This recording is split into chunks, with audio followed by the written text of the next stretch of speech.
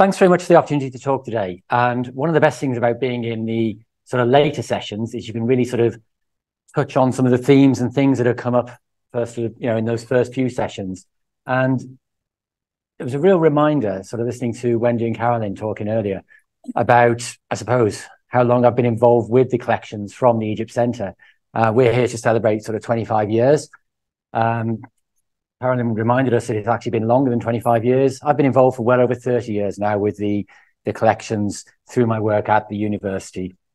The second session, the sort of archiving and collections and the work that Sam has been doing with sort of Abbaset collections, it's a great resource for our students working on the objects to be able to sort of look online and see all that information there, and have the contact with people like Ken to sort of get that information about the objects.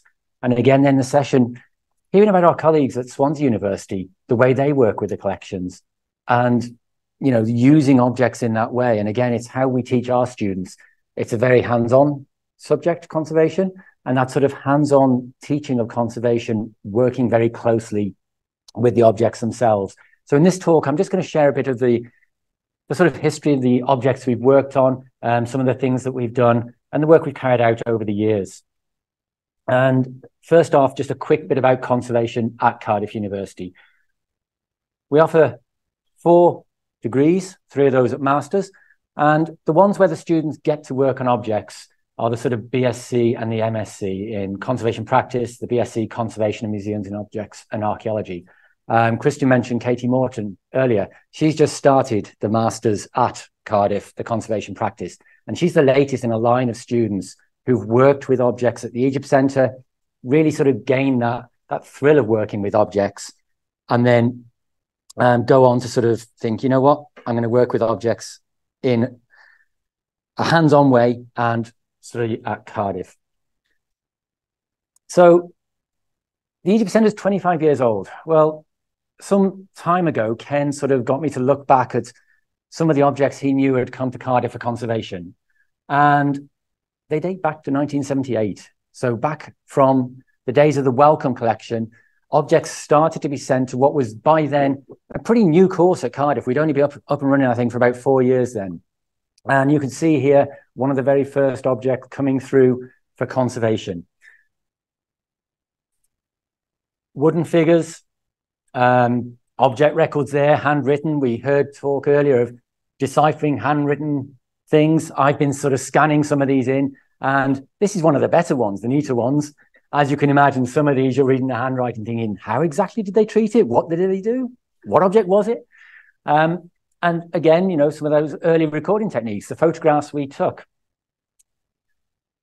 When we were looking at things, black and white imaging was often how we took photographs. And I remember even as a student, we were processing our own films and processing our own prints in dedicated darkrooms.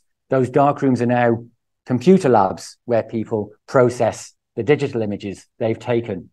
Times change, but the recording of the information still goes on in that way. So looking at some of the things that were done, we've seen some of the textiles, the metal keys, the metal objects, decorated plaster and statuary. And what I'm going to do is, look at some of the things throughout the sort of 80s and 90s and some of the more recent objects that students have been working on as well. A bit of an update. Over the past few years, through our sort of work with the Egypt Centre, students have been able to present on their work, so give more regular updates and show an insight into the conservation that's been going on. I'm going to show some of the older stuff maybe that hasn't been seen yet. This stone stela, it's a good indication of one of those things where past conservation treatments done with good intent sometimes don't have the effects that they want. So this is an object that came in and the surface had originally been crumbling a bit. Back in the day, they'd applied a consolidant to the surface. And when it came into us, one of the issues we had was that consolidant itself was starting to peel away and pull the surface away with it.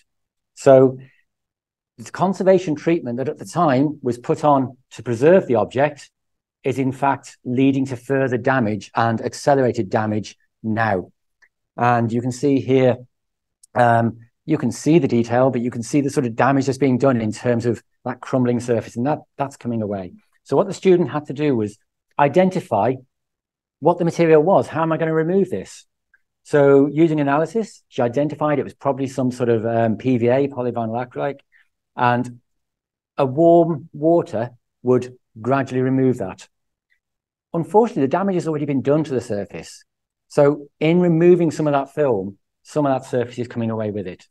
But very carefully, she was able to remove the film and then consolidate again the surface that's still there with an adhesive that is more stable long-term, and we have better sort of tested properties on.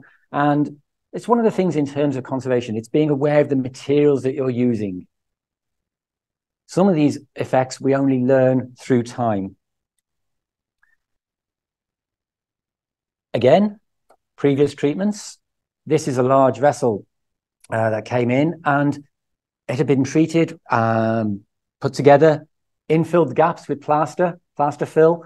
The plaster fill was actually spread over quite a bit of the surface and hiding some of the decoration. It also had a lot of plaster on the inside to give it strength. The downside was that plaster actually added a lot of weight to the object as well. And so you're sort of always striking that balance between strengthening the object but adding so much weight that actually on one way you can be making it more fragile.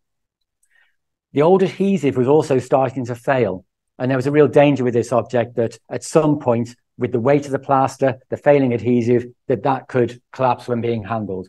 And so what the student did was, again, identify the adhesive. And in this case, it was much more mechanical removal of the plaster. It was trying to soften it with water, mechanically removing. And as you can see from the names on the bottom, this went through 3 different students. It wasn't a quick job. The first student did some of the sort of work. The second student had probably the worst part of the job in terms of taking most of the plaster off and then running out of time. The third student got the sort of slightly better bit in tidying up a bit and actually getting to put it back together. And you can see here, putting it back together, they've left the gaps. There was no real need for the plaster. While the plaster sort of did fill those gaps, you've still got exactly the sense of shape there. It's not needed for strength.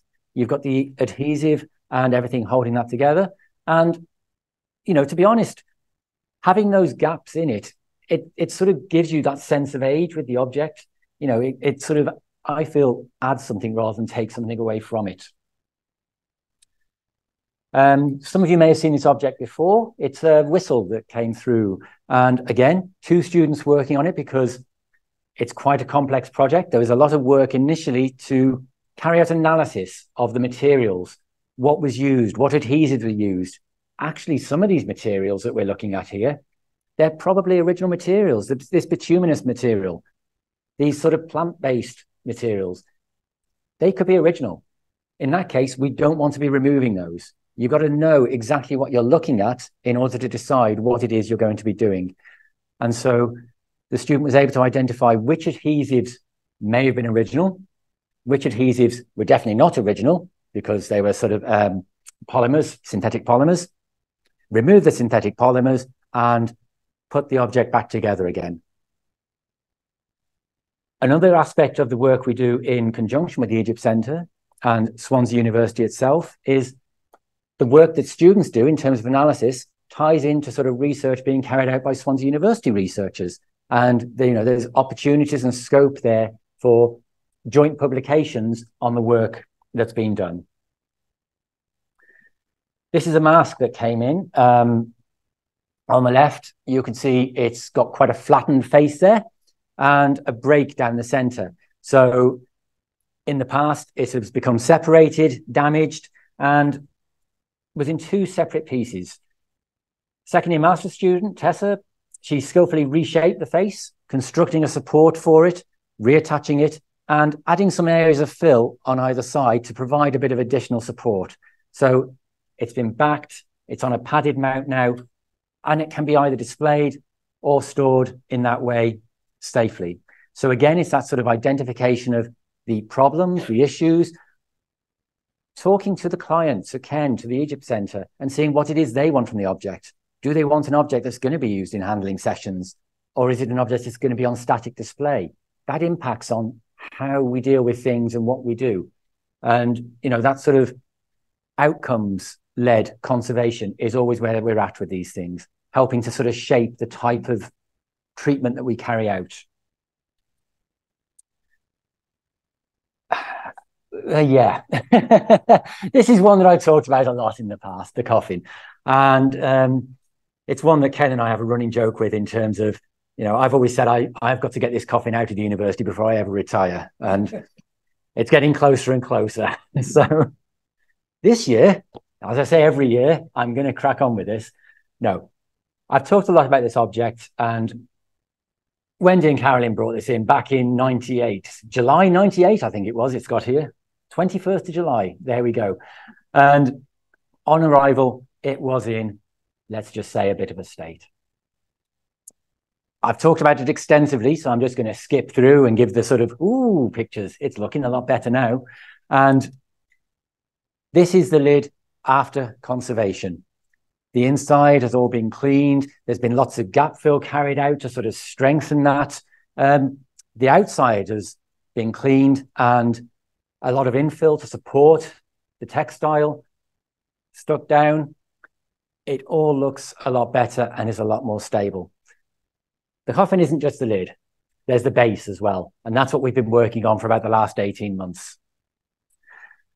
This is the base as it was got out of store. And you can see it's got lots of plastic wrapped around it. I wrapped the plastic around it 25 years ago. And in that 25 years, I forgot why I'd wrapped the plastic around.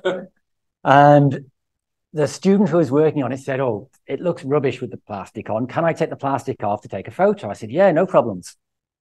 When the side fell off, that's why I put the plastic on. So yeah, there were a few curse words said, mostly at me. So there we go.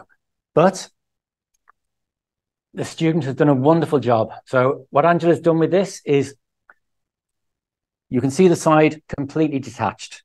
The side are detached because the wooden dowels were broken. The wooden dowels that had held the side, the piece on there, completely broken through. And so in discussions with Ken, and the outcome being we want this as stable as possible, Angela took the decision to replace those wooden dowels and put the thing back together again. So she's put the side back on and now she's sort of realigning the textile, and that's it as it is now. You can see the side is back on and stable. And for the first time, we were actually able to turn it over and see the underneath of the coffin as well. There's still a fair bit of work to do. A lot of that textile is loose and needs reattaching down. There's also some loose bits of textile that we've got in boxes that may well fit somewhere on there. So again, it's going to be a bit of a puzzle putting those back on. But the aim of this year in the labs is as a group project to have that base out and get that back together. I should say that Ken's very good at finding bits and pieces. He's also found several bits that attach the lid, including part of what we think was the missing piece of the head that about 5 or 6 years ago, students infilled. So in conservation, we talk about reversibility of treatments. We're going to be finding out how reversible our treatment was so that we can put the original piece of wood back in. A few curse words were said by me to Ken at that point. We saw from Anna's talk earlier, the Jeddah statue base. And this is an object that came in last summer, and students who are working on placement with me had the opportunity to repair some of the damage that had suffered over the years. So when the base came in, it was quite dirty and there were lots of small chips to the plaster. And obviously being plaster, and with most of this being dark, the white plaster stood out very starkly. So what the students did, small infills in painting, clean the whole thing up, and the base now, I think you'll all agree from having seen it, looks beautiful with the statue in place as well. And it's just absolutely great to see it together. And this is one of the best things about working with Egypt Centre, is students get to see their work not just disappear again, but to actually go on show, to be able to come round and see things that they've done, to bring their family round and say to their friends, you know, I've done that. And it's a really great experience to be able to do that. It's not just it's not just student work that we do. Over the years, the last sort of 25 years, I've done numerous commercial projects with the Egypt Centre as well. And this is one that came in a couple of years ago. Dr. Ashley Lingle did the work on this project, looking at some of the finds and conserving these for display. And this vessel was one, well, funnily enough, I did see about 25 years ago in a storeroom in the university. And at the time I said, oh, that's got a bit of salt damage. And I don't think it sort of went any further than that. We said it needs to be moved away from the window, out of the heat and the light that's causing the sort of fluctuating temperatures that is causing that to get worse. And finally, thanks to the AIM grant, it came in for conservation. When we got a closer look at it, we realized that it wasn't just salts that were the issue. You saw earlier where the stone staler, they'd applied a coating to it and that was causing damage. Exactly the same here. The slightly powdery pigment had led to the decision to apply a conservation film to the surface. Unfortunately, being stored as it was, the UV and the heat and the light caused that film to break down. And the side that was facing the window, you can see is very pitted. A lot of that decoration's gone. And you've almost got like a sort of waxy film peeling away from the surface. That's the polymer breaking down. Ashley identified this using FTIR analysis to probably be some sort of Beaver 371 film. And based on that, she knew she could take it down with solvents, but salts were still the issue as well. And with salts, what you need to do is you need to soak something to get those soluble salts back out. This has fragile decoration on. So Ashley had to coat the fragile decoration in a wax so that the water doesn't get to the decoration. Then she takes down the pot using solvents to sort of break down the adhesive that's there and gradually sort of takes the whole thing apart. Once the thing's in pieces, then the actual treatment can start. And there it is in pieces. And there it is afterwards. It went into treatment just before COVID hit, had 8 weeks of salt removal, and came back out just in time for a long-term drying. Ashley was then able to put it all back together, and it's another vessel that's on display. But you can see the damage that's been done by that inappropriate sort of conservation treatment, where the pitting, the decoration loss has happened over time.